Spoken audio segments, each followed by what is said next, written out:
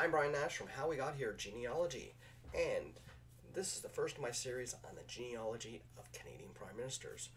We are going to be looking at the first Prime Minister, Sir John A. MacDonald. Before I begin, if you're wanting to know a little bit about his history as Prime Minister, I have created a separate video which I will link at the end of this video that just goes over the highlights and the lowlights of his term as Prime Minister. So, as this is more about his genealogy than his history, we're going to go and look at this through from a genealogy perspective. I do have to thank the people at the Canada Project and WikiTree. They've done a great project they worked on recently, was the Prime Ministers of Canada and developing their genealogy. This is where I'm getting all my base information from, because I can trust the people at WikiTree, specifically the people in the Canada Project who I've worked with for a while, on their accuracy. And the great thing is a lot of this information is recorded because they are historical figures. So let's dig in. I'm going to show a couple of tools here. That the first one is one I use regularly. It's when I do my online recording of family trees, I like to use MyHeritage. One of the reasons is I really like the packages that they have for subscriptions and the information that's available. So that's one of the tools that I will be using and I'll be showing today. In fact, I'm developing all the Canadian Prime Ministers into one database using the tool. It's their desktop tool called Family Tree Builder.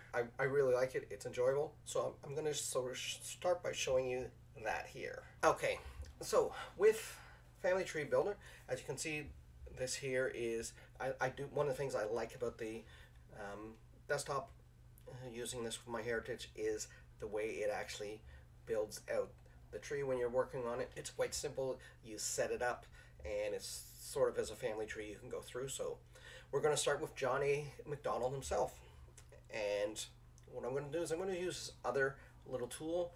What I'm using here is Google Earth. This is their desktop version. It's really great. I have it has some great functions that allow me to set places up. So what I'm going to do is I'm going to go to the birthplace of Sir John A. MacDonald. So we're going to go from where I am right now in Prince Edward Island. We're going to go to Glasgow, Scotland, and as you see, we're flying over and we're going to 20 Brunswick Street. This is going to give you an idea of what it looks like now. This is the birthplace of Sir John A. MacDonald. He was born in 20 Brunswick Street. It's a lane actually where he was built. It was recently torn down. Unfortunately, it was not marked as a historic land site in Scotland. I do, however, have this image from later in the 1800s of the building itself, as well as I have this great tool from the National Library of Scotland. We are actually able to take and overlay a map from that era, so we actually see sort of a few things here. So let's zoom in. So we're looking at this area right here around Brunswick Street. Since we can't visit the place ourselves, I have the next best thing. This is a video from 1967 in celebration of the 100th anniversary of Confederation. It features Hugh Alexander George MacDonald Gainsford, who was Sir John A.'s great-grandson. He explains a little bit about John A.'s birthplace and also the early history of Sir John A. and his family. To find out where my grandfather had been born, we checked the records and found that he had been born in a 3-story brick building in a narrow alley in central Glasgow, here in Brunswick Street. The building was there all right, but there's no plaque or anything to indicate that a great Canadian had been born here. By coincidence, there's a pet shop in the building and the owner's name is MacDonald. Here on the top floor of this building, on January the 11th, 1815, John Alexander MacDonald was born. I came here to start my apprenticeship as an electrical engineer in 1917 at the age of 14 years of age. I have been here for 50 years come October this year, and to my knowledge I understand that Sir John MacDonald was born in this building. This building, I would think, would be built about 1780, and so far as my knowledge is concerned of Sir John MacDonald, he would be born here in this building about 1815, which, if my recollection is right, was the time of the Battle of Waterloo.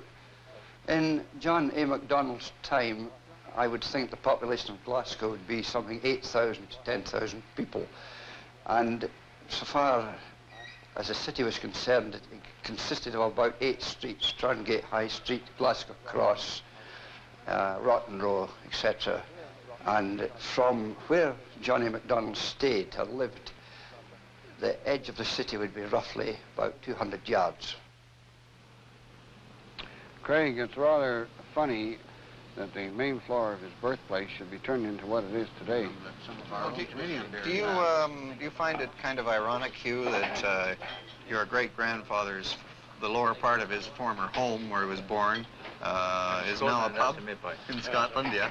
Well, I wouldn't say that I find it ironic so much as the fact that I couldn't help but thinking that if it's true, if, as people say, Sir John drank a fair amount, that he might find it rather humorous and very convenient to find that this pub was right handy at his handle. Thank you. The Scottish national team won Wembley today, you know. So when we're looking at the family tree here, we'll see, again, as I showed you, his birthplace in Scotland, 20 Brunswick Street in Glasgow, Scotland, and we have his parents, Hugh and Helen Shaw. Like I said, one of the really things I like about this particular program is it sets it up like a family tree. So we can move to his father. When we look at his father, what it does is it brings his father, his wife, their parents, and all their children down here. You're going to notice that a lot of these names as we go through here, particularly on the MacDonald side, there's a tradition in Scotland of naming children. Usually the first son would be named after yourself or some variation thereof. In this case, we have Hugh MacDonald. His first son is William Hugh MacDonald. So let's just take a quick look at William Hugh. So this is what we know about him. He was born before 1813 and he died before 1820. The reason we know that he died before 1820, when we actually look at the records of their immigration, he was not listed amongst the children. So they then had a daughter. Now, naming of daughters is very similar. Your first daughter would often be named after the wife's mother. So we have Margaret and Margaret MacDonald, and we have her husband James Williamson. So let's just go back to Hugh MacDonald and Helen Shaw, and we will notice that Helen's mother was named Margaret. Again, you're going to see this name very common as we look down through the generations. So their next child was John Alexander MacDonald. That's Sir John A. We've already looked at this. We have his wife's information. So let's just go back to Hugh, and as we're going to come back to here. One of the things I do want you to note, actually, when we look at Margaret, you'll see that I do have an image of her. She did come to Canada with her family, and she actually had a really important role in the life of Sir John A. She helped care for his children later in life. The next youngest that we have is James Shaw, and James Shaw MacDonald. So let's go back and we're going to look at Hugh and his wife, and we will notice that this the third son is named after the father of the mother. So James Shaw is the father of the mother, and we have a James Shaw MacDonald. Often the mother's maiden name would be included with that son as well. These are not uncommon things. And then there was a daughter, Louisa Jean MacDonald. So we do have a Jean MacDonald as the mother of Hugh MacDonald, because the next daughter would be named after the father's mother. This is a kind of tradition that you will see happen quite often in Scottish families. I go through my own Scottish line. It's very common that you will see this until really, I want to say, my grandfather's generation that had been in Canada for a few generations by that point, so it became less pronounced and common to see. So let's look at you. We do know very little bit about his early life. We know that his family was from Sutherland County, and he had moved to Glasgow. He was a not so successful businessman. One of the reasons he wound up going to Kingston, Ontario in 1820 and moving his family there, he was hoping to have better chances and better luck as a businessman. So what we know about him, and again, this is the information that I originally got from WikiTree. We have his father, John MacDonald, and his mother, Jean MacDonald. On WikiTree, we had nothing. We didn't have a maiden name, and we had very little information. So this is where we can start looking at some of these hints and records and see what we have matching up to see if we can find things. But what I like to do is actually go back and make sure we're looking at the right people. And so when we look at his parents, we also see that besides Hugh, they have a son, Donald. Just remember that name, because I'm going to show you something. And now as we go back to Sir John A., we're going to sort of look at the actual records that we have for those individuals. So with Sir John A., when we start looking at people, one of the first things to look at is their birth certificate. Let's see what we can find out about a birth certificate for Sir John A.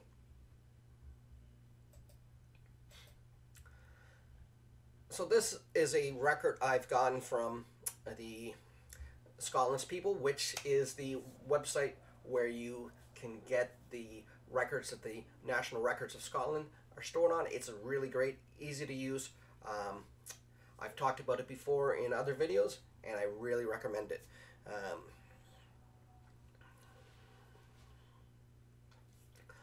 So a couple interesting things here that I noticed about this. This here is actually from Glasgow from 1815.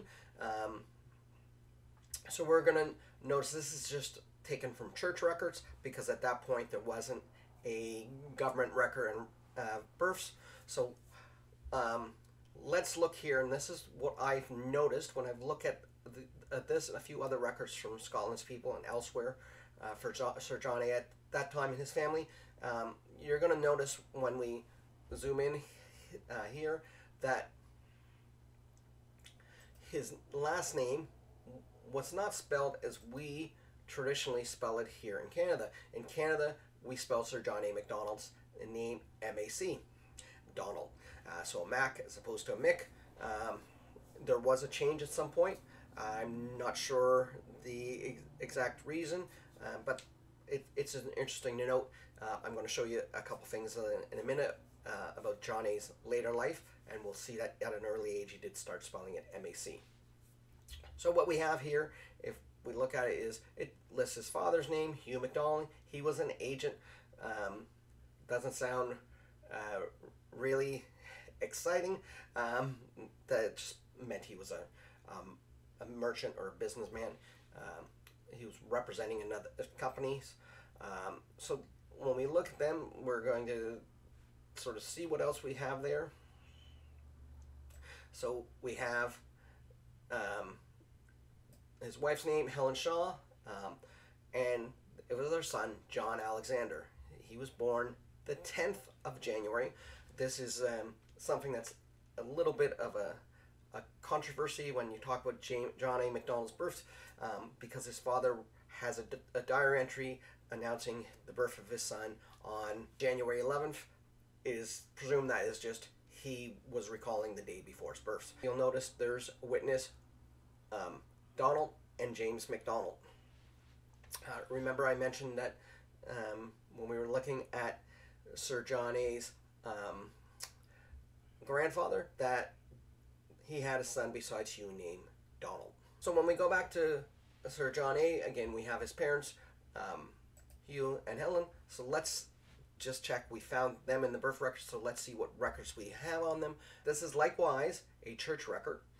This comes from Glasgow on the 20th of October, 1811, when this was recorded.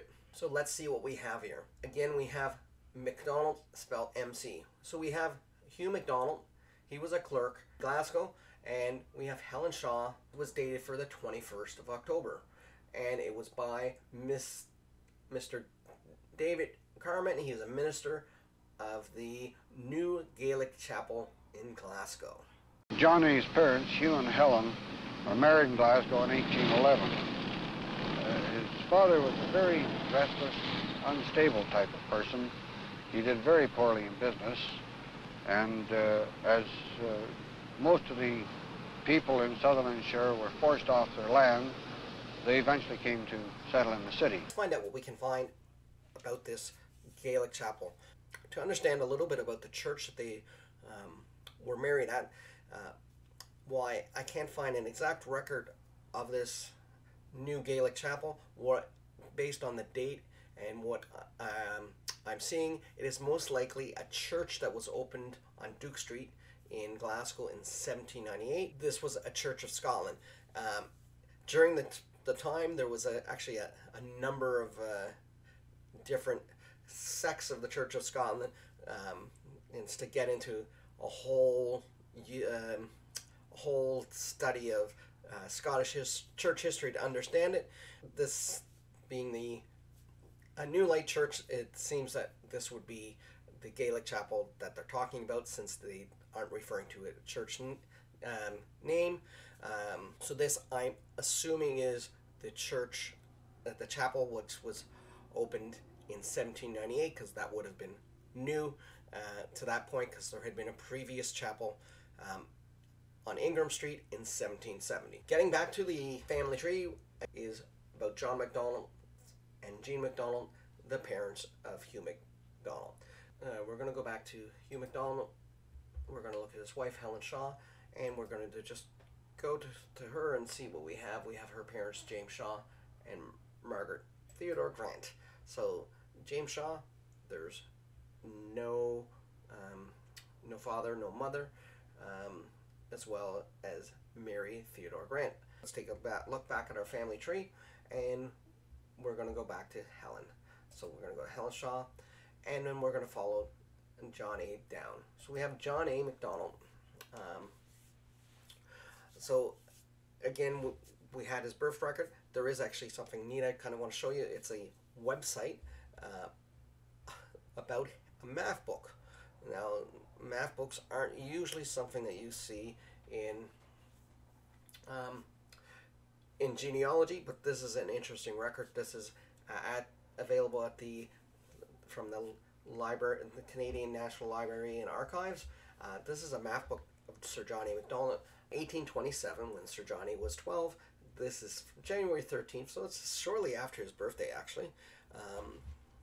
So when he was 10, he started to go to called Midland District Grammar School in Kingston, and his formal school ended when he was 15. So this is a book from that time. Really interesting that we have this. One of the things I find interesting here, again, I'm not a math geek. I'm a history and genealogy nerd, but it has a lot of interesting facts about math, and from a historical perspective, seeing the way they would have taught it, I do find interesting.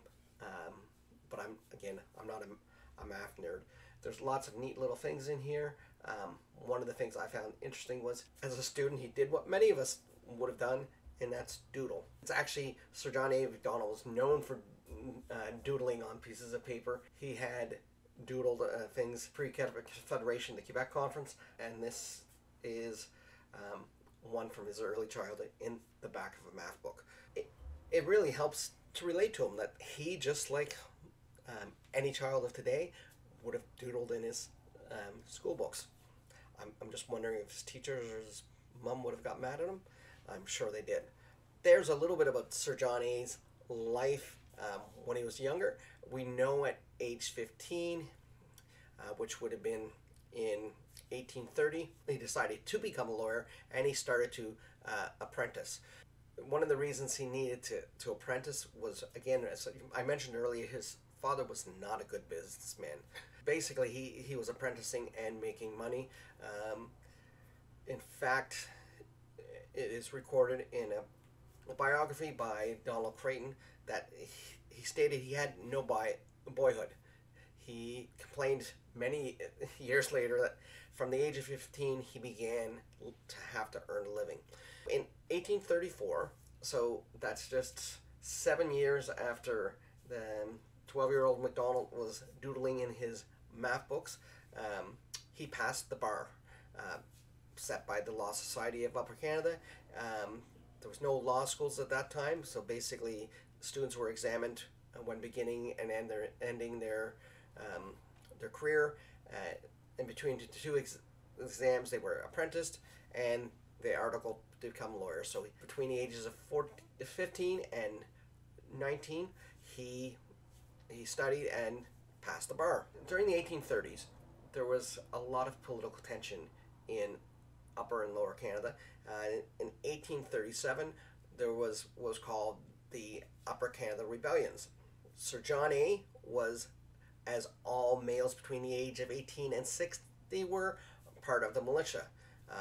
And they were called into active duty, and MacDonald was a private in the 3rd Frontenac Militia patrolling the area around Kingston.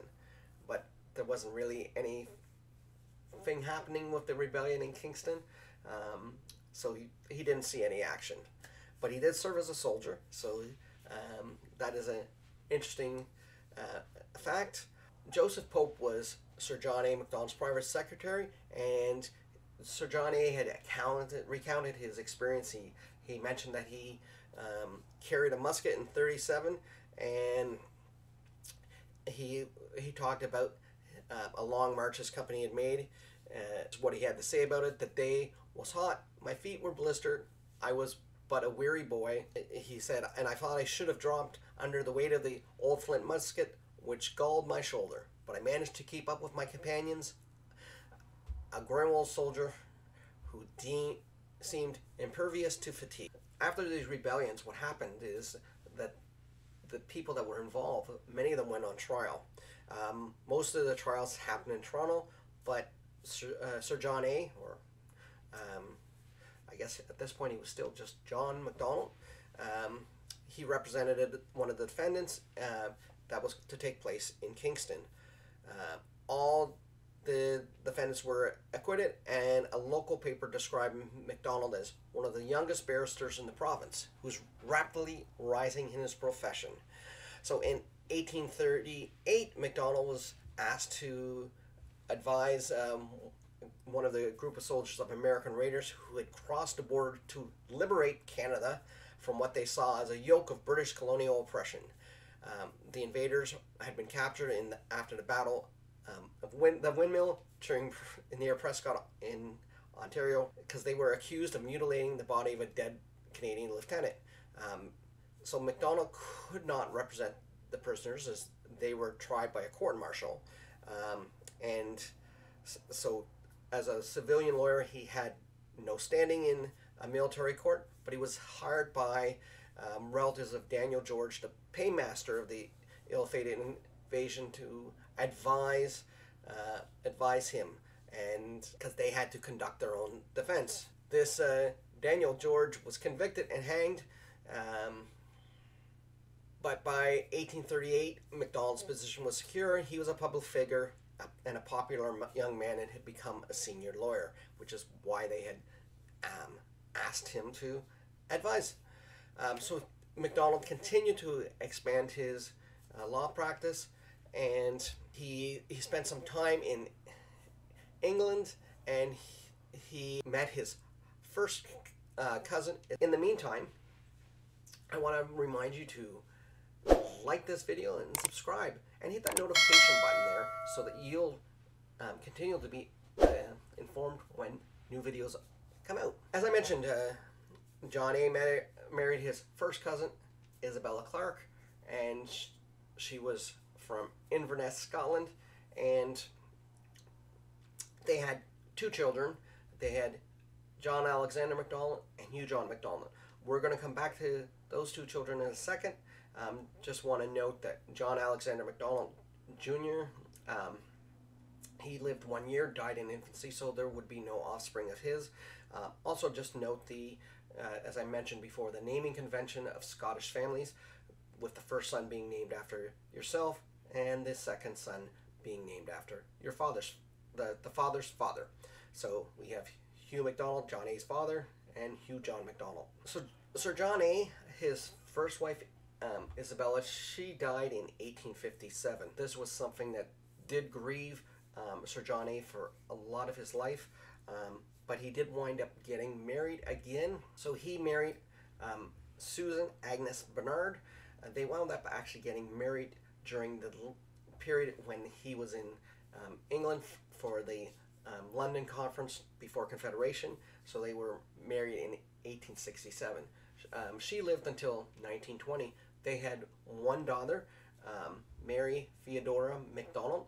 Again, I don't have any records of her parents because I wasn't specifically researching her tree, but I would assume, if being that her family was from Scotland, they would have used the same naming conventions.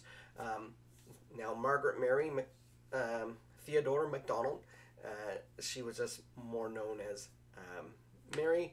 She was born and lived all her life with mental and physical difficulties. She had no offspring, so from a family tree perspective, we're not going to spend any time with her. Just, I do want to say that the issues with her health is something that affected Sir John A. as well.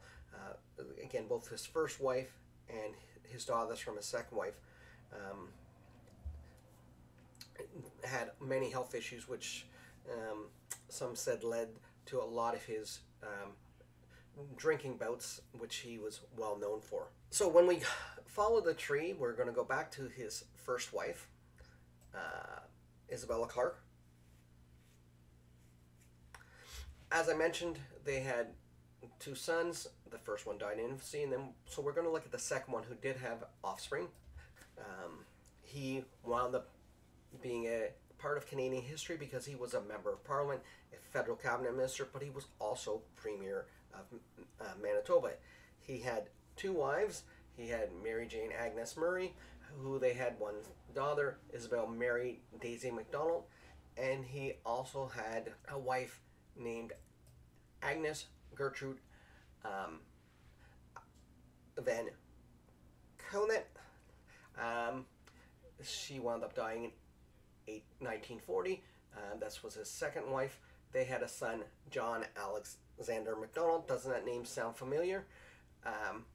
Again, looking at the naming conventions of Scottish people, we would expect that Hugh would have a John Alexander of his own. So we're going to quickly look at his son. So his son, John Alexander MacDonald, he would be grandson of Sir John A. He was born in 1884 and died in 1905, and when he was 21. He was ill most of his life. He did attend the University of Manitoba, but he died in 1905. So there's no offspring to speak of from him. So we're going back to Hugh John, and we're going to look at his first wife and their son again, their daughter. So they had a daughter, his first wife, who was Isabella Mary Daisy MacDonald. She was born in 1877. She was born in Kingston because Hugh Johns lived in Kingston still at that point, just 10 years after Confederation, and she died in 1959. She was married to George Kelvin Gainsford, and they had 2 sons. Now, Isabella, it was quite interesting in her own right. So she was known as Daisy, and she was quite active. She was in the fencing, she was in the pistol shooting, and not only was she athletic, but she was also into music and theater. She played the harp and the piano. And in 1900, she was involved in a show put on by the Soldiers' Wives at the Winnipeg Theatre. In 1915, she was married to George Gainsford at St. Mary's Presbyterian Church. She died in 1959 and is buried at St. John's Cathedral Cemetery in Winnipeg. So at this point, all of Sir John A.'s grandchildren had been born, and we're going to wrap up the last little part of his own personal genealogical records. We're going to just talk about his death. So Sir John A. died on June 6, 1891. He was not only a father of Confederation and the first Prime Minister of Canada, he was the second longest serving Prime Minister ever, and he had accomplished a lot in his role as Prime Minister. He had created the Northwest Mounted Police, which would later become the RCMP. He expanded Canada by annexing the Northwest Territory, Rupert's Land, British Columbia, and Prince Edward Island. 7 provinces joined Confederation under his leadership as Prime Minister, and he saw the completion of the Canadian Pacific Railway. The Transcontinental Railway he created was one of the highlights of his career, but it was also responsible for one of the biggest letdowns in his career, so to speak. In 1873, he had resigned as Prime Minister due to a scandal in which his party had taken bribes from businessmen seeking contracts to complete the railway. He was re-elected in 1878, and he served from then until 1891. And he did, like I said, he did get to see that railway eventually completed. There are other things that Sir John A. is known for. Again, I have this video that I'm going to be linking at the end of this that will just give a brief outline of his career. So let's get back to see who comes after his grandchildren. They had 2 children, Hugh Alexander, George MacDonald Gainsford, quite the handle, and Lionel Harold Gainsford. So we're going to look at Lionel Harold. Lionel was born in 1921. He was the second son, and he passed away in 1963. We're going to look at Hugh Alexander, George MacDonald Gainsford. A couple things we're going to look at, as I mentioned, is around this time, the same as my grandfather's time, that the naming conventions sort of changed, where Scottish people wouldn't necessarily follow some of the strict, I want to say, protocol or rules, but just more of the traditions that they had. They would include family names, definitely. So if it had been like previous generations, he would have been a George, but he had Hugh Alexander, and again, his mother's maiden name is in there, which is a common thing that Scottish people would name put the mother's maiden name in their son's names as a middle name. So Hugh Alexander George MacDonald, if you'll notice the picture there, you might recognize him from that video. He was married to Beatrice Mary Parr, and he was born in 1918 in Winnipeg. He died in November 25th, 2014 in Saskatoon, Saskatchewan. And I'm going to end sort of John A. MacDonald's genealogy here. One of the things about when you do genealogy, you do run into some brick walls sometimes when you start getting into people that could be currently living, and this is sort of the case on Hugh Alexander, that any children or grandchildren or great-grandchildren at this point, the records just aren't there. They're not available. The other thing is just we being cognizant of and respectful of those people that might be alive and not disclosing private information, which is one of the reasons I'm not digging more deeper into him on this video. But if you are related, you know, and you want to be included, add a comment. I would love to hear from you, and I'd love to get together and talk to you about your family's experience and recollection of being part of John A. MacDonald family. I'm going to leave the last word up to Hugh MacDonald as he talks about and reflects upon his great-grandfather's career and place in history and how to judge him. As Sir John A. has come into some controversy more recently, I think this is very important as we keep figures like this and remember them historically in perspective. Do you feel that it's your duty, if you like, to protect John A.'s reputation as his only living ancestor? I wouldn't say that I felt a duty to protect his reputation, because I think his reputation is something that should be measured in what he accomplished and what he did for the country. And if you're going to judge a man on his bad qualities and ignore his good qualities, this is a pretty bad state of affairs.